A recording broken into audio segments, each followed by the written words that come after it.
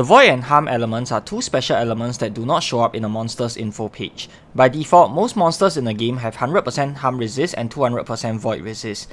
There are some monsters that have different resistances to these elements, but they are far and few in between. These elements are great for doing damage against enemies that are resistant to the 8 standard elements. Nowadays, there's a whole bunch of items that can be toggled to do harm damage, and I'll recommend everyone to carry some form of it in their inventory.